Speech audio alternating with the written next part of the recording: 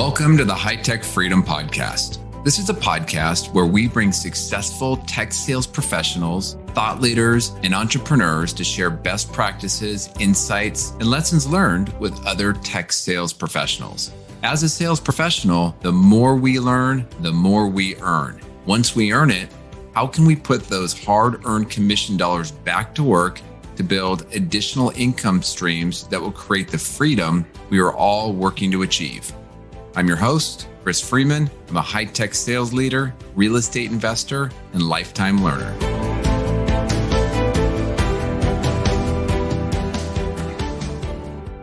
Welcome back, high-tech freedom listeners. Thank you for those of you that have posted a review to the podcast. I really appreciate it. And one quick example is a listener with the name AMQ. You shared a very nice and thoughtful review, and I really thank you for it. I sincerely appreciate it.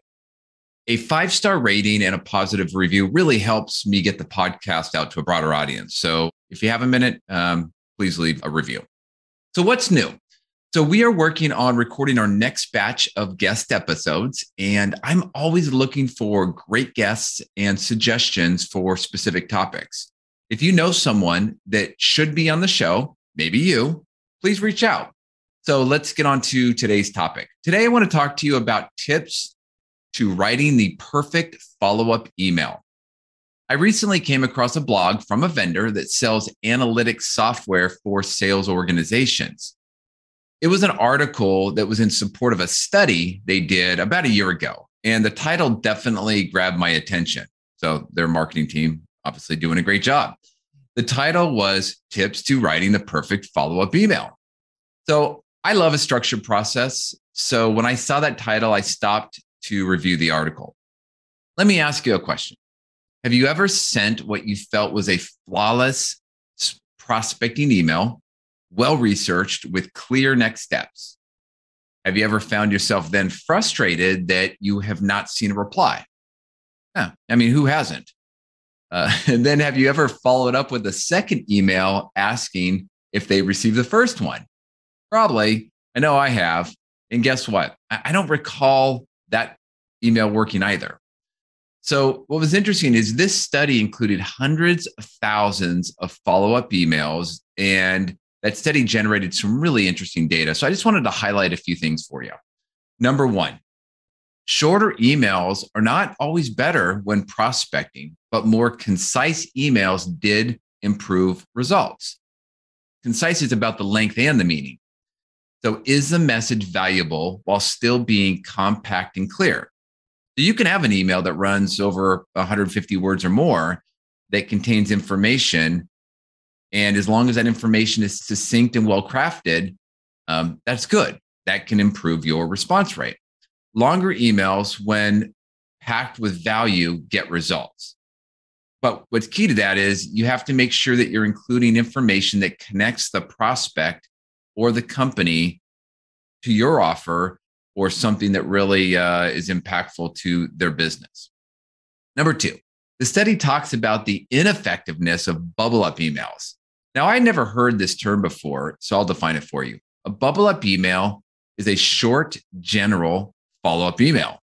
They point to the previous email that you sent in hopes of putting in minimal effort on the sales rep's part, but still trying to get that meeting. So a study, this is interesting. A study showed that these emails were 15 times less likely to help book a meeting. I don't know, maybe it's because you haven't earned the right to ask for the meeting yet. One of the flaws of the bubble-up email is that you were assuming that the contact saw your first email. Now, with this second short, minimal effort email, you're asking that prospect to search their inbox for the previous email in an inbox that's probably jammed up with a bunch of other vendor emails. Guess what? They're not going to do it. In fact, you may have annoyed them, which is never a good thing when trying to get hold of a customer. This type of follow-up email is just too easy to ignore for the prospect. Number three, avoiding phrases that turn off your prospect.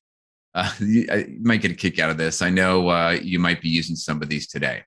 So the first one was thoughts. Have you ever had an email where in the email or maybe in the subject line, you had the word thoughts. Maybe you closed out the email with the word thoughts. It's just a sneaky way of asking for a reply. And customers know what you're doing when you do this. The next one was, I never heard back. When prospects see this, you're either making them feel guilty or confirming their decision to not reply in the first place. Another one was following up. We've all used this one in our emails. It's another way of saying, I haven't heard from you, Mr. Prospect. Instead of saying, following up from my previous note, try something that creates more credibility, like some research on their company or industry trends that they might not know. Remember, that information in the subject line is incredibly important. And that information in that first line of the email shows up in their email preview within their email system. So you really need to make that first line count. Another one was, hope all is well. And this one was interesting because the author felt that this term is just a waste of space. Just tell them why you're reaching out. But the study showed that it did increase response rates by 24%. Now, to make this more effective, you could add some context to the hope all is well comment. For example, you might say, I hope all is well since, and then insert some personalized reference that ties back to their business. You could say, I hope all is well since the recent merger with the Acme company. So why does that extra context matter? Now, as I personally have really been studying and digging into different sales and marketing practices for my real estate investing business, I was blown away with how many automated email and marketing tools are in use today. And this is really not helping us as high-tech sales professionals because our customers are getting even more bombarded with automated emails and automated text messages. This level of context or this level of personalization in your outbound email, especially in that first line or in the subject line, will set it apart. My example of I hope all is well since the merger with Acme Corporation cannot be automated or done at scale. And that should help you with your response rates. A couple more here. The next one was just called. And I am guilty of this one. This is the email that you send after you made the prospecting call where you left a voicemail, or maybe you didn't leave a voicemail, but you did call. Interestingly, this email phrase had no positive or negative impact on response rates. Now, as an alternative to messaging on what you have done, for example, I just called you, Mr. Prospect, try shifting the focus on what value they will get from taking a meeting, right? Try to make that follow-up more about the prospect. All right. And the final data point that I'll cover that I found interesting was that the response rate percentages diminishes with each follow-up. Now, that doesn't mean that you should stop trying. Response rates did not go to zero, but a lower percentage of response rate as you go along just means you have to get more creative as you go along. More importantly, you really need to make that first outreach count, right? Do your research, do your homework, and create that first email with your best messaging and your best creativity. All right, so now you might be saying to yourself, hey, great, Chris, you told me about all the ways not to do it. What about the optimum way for prospecting emails? Now, this is, there's no perfect answer. I'm sorry to say, this is what you get paid to do. This is where a little bit of creativity and art comes into what we all have to do as sales professionals. But I will share a few comments on a rough framework that I've seen work, but ultimately the words, the details, the creativity that you have to put into it, it's just going to differ between contacts. So let's start with the subject line. For a subject line, try something with a question. I like subject lines that have a question and then align to some pain avoidance versus something that the customer or prospect will gain.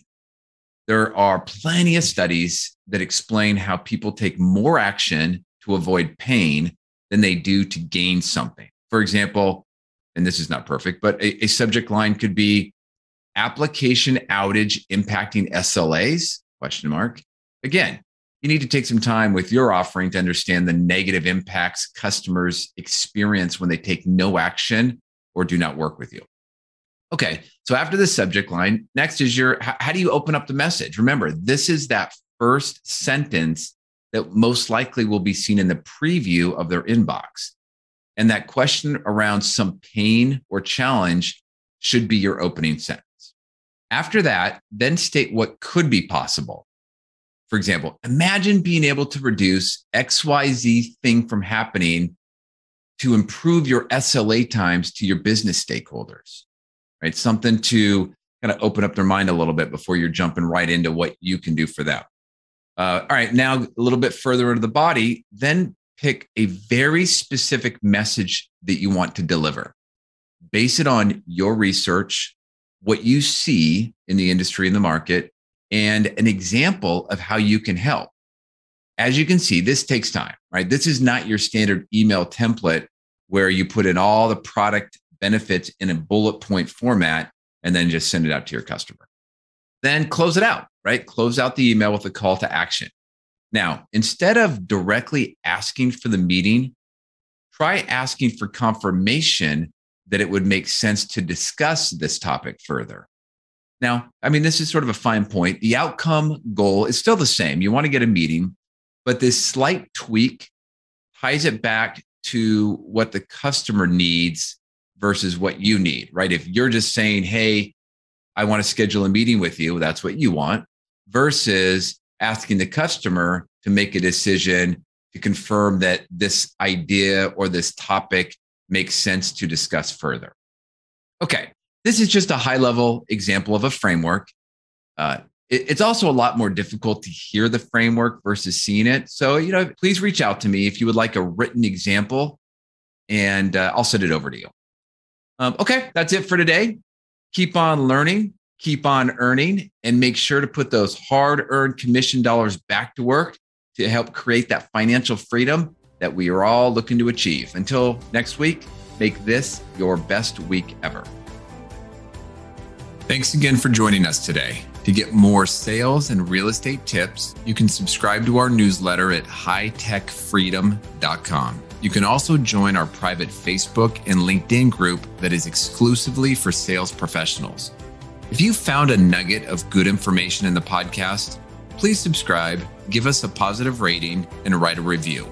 If there is a topic that you would like us to cover in the future, please send us a note through our website at hightechfreedom.com. Until next week, make this your best week ever.